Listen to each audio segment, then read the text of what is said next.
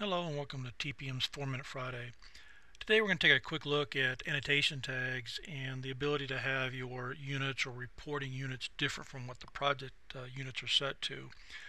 Typically used for indicating rounded up lengths of railings or walls or beams or something along those lines. So let's go ahead and flip on over to Revit and I'll show you what we're talking about here.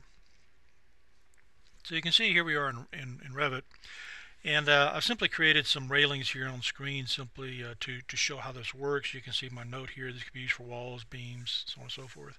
This actually came from a client who had a question about this. They're using the railings, as some of you might be aware of. You can use railings with a few tricks and changing the styles over for egress indication on their life safety plans.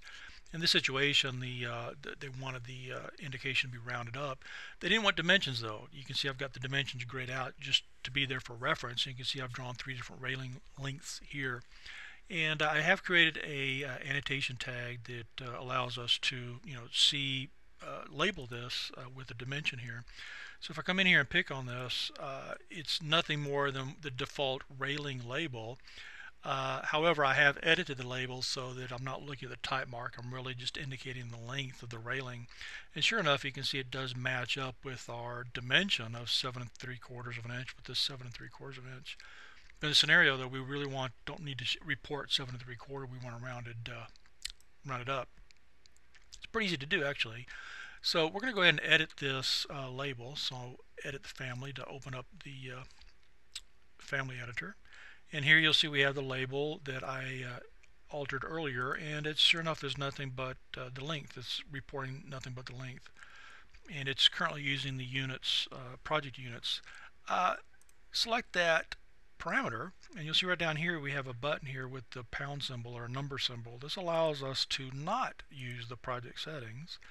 In this example, we want to go ahead and round off to the nearest inch, and that's it. With that in place, we'll go ahead and save this. Of course, you want to save this out to your hard drive or your server, and then ultimately you'd want to put this label, if it's a standard way of working, you want to put this label in your project template so that when a project gets started, and if you're using railings or walls or whatever else you're using to report distances and you want it to be used as a label, then of course it would be there. You wouldn't have to do this every time.